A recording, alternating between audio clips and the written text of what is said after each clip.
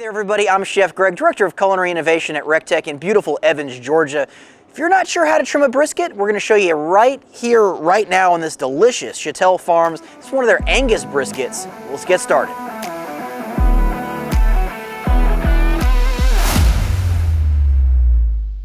It's a beautiful 16-pound piece of meat. Again, Chattel Farms raises some amazing cattle. They've got both Angus and Wagyu varieties for all of your needs. We're gonna cook this delicious Angus brisket here. And if this is your first time trimming a brisket, don't worry, we're gonna show you how it's done here today. Again, the back side of the brisket, this is gonna be the flat or the leaner portion of the brisket. And then if we flip it over, you'll kind of see some of this delicious marbling right in here. This is gonna be that point meat where those burn ends come from. Absolutely delicious. So we're gonna trim this up, make it a little bit more aerodynamic, because again, brisket is the pectoral muscle of the cow. It's a pretty dense muscle. It does require a good bit of cooking to make it tender, but don't worry, I got some shortcuts for you guys.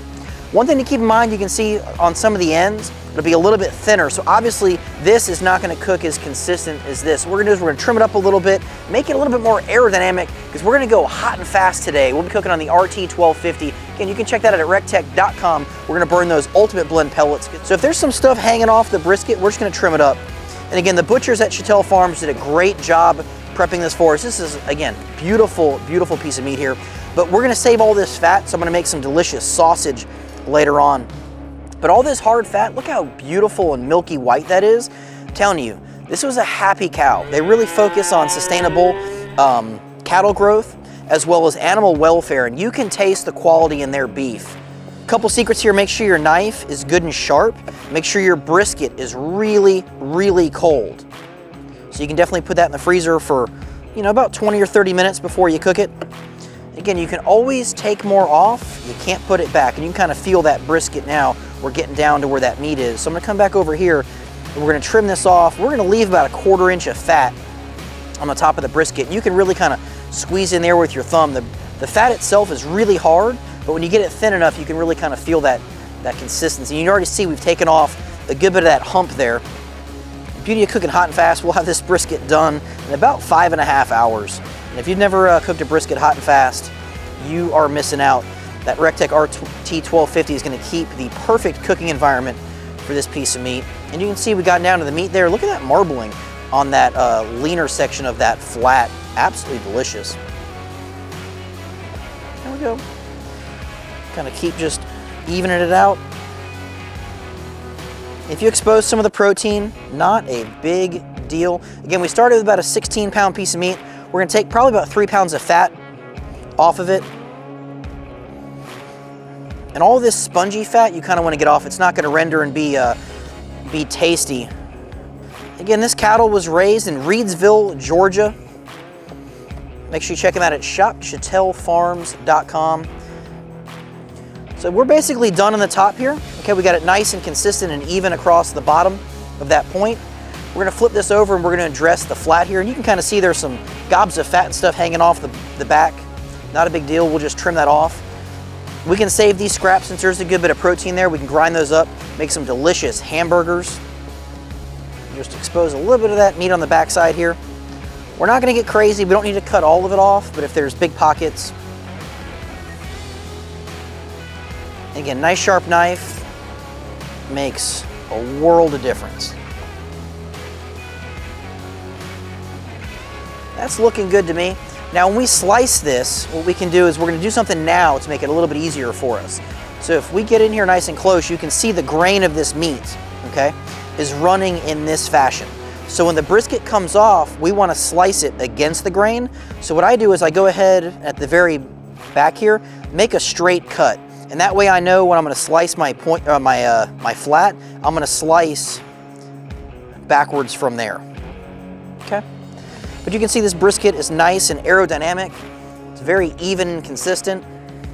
Let's go ahead and get this thing seasoned up.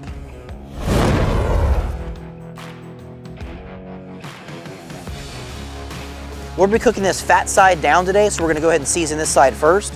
I like to add a little bit of sesame oil as my binder, and that's gonna make the seasoning stick here really nice. Okay, we're gonna use a couple different rubs. You guys can check these out at recteq.com. We're gonna use some of that Chef Greg's all-purpose deliciousness. Sprinkle this rub over the top. And this has some butter and garlic, pepper, a little bit of sugar, help get the bark really nice. And this is a really dense piece of meat, so make sure you give it a lot of love. Then we're gonna come over the top with that Ben's heifer dust. It's a great all-purpose beef rub right here. And you really wanna evenly coat this brisket, top to bottom, left to right. We don't really rub the brisket, we just kind of give it a push, a little of that seasoning stick. And we're gonna repeat on the flat right here.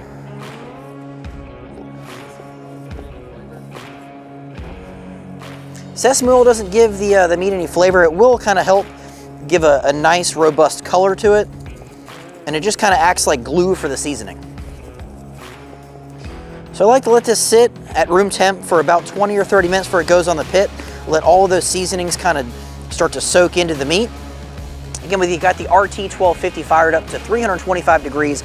We're gonna go hot and fast today. So we're gonna go about 3 hours, and then we're gonna wrap this up in peach butcher paper, let it go maybe another 2.5 hours. It should probe tenderness right around 203 or 205 degrees internal. If you were going low and slow on this piece of meat, maybe you're smoking at 225, let it go for about 8 hours or so. The color is gonna look absolutely fantastic. Get it wrapped up, maybe another 3 hours or so. It's gonna be probe and tender. Again, you're looking for about 203, 205. Your instant read thermometer or your platinum tip meat probe should go into the meat. Feel super, super soft. So whether you're going low and slow, hot and fast, you're gonna get maximum flavor out of this Chattel Farms Angus brisket with that recteq.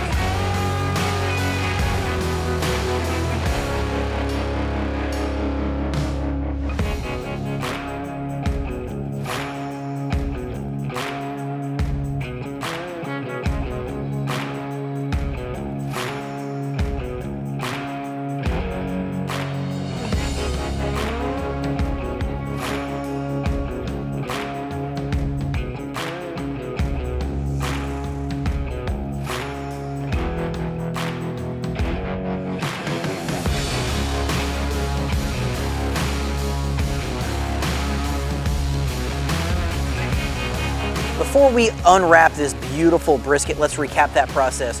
We went 325 degrees for about 3.5 hours till it looked absolutely delicious. We wrapped it in this butcher paper. We let it go till it was probe tender. It was about 205 degrees internal. Took about another 2.5 hours as well. If you're going low and slow, typically you can go 225 for about 8 to 9 hours. Wrap it up again, maybe about another 3.5 hours or so. But again, probe tender is the key. Let's see how nice and juicy that looks right there. It's got that good brisket jiggle. Now again, you can see that bark kind of softened up a little bit. You can go ahead and blast it back in the smoker if you want, but for me, I like it just like this. And again, remember that chef tip from earlier, we made that slice right here? Now we know where to start slicing. We can go ahead and get those pencil wide. Look at that smoke ring. And if you want to up your brisket game a little bit, check out Shop Chattel Farms. Pick up one of their Wagyu briskets. That's what you want right there, people. When your brisket dances, that's the good. You can twist it up, it doesn't break. And then that pull test, give a little tug. Whoop. But there you have it, Brisket 101.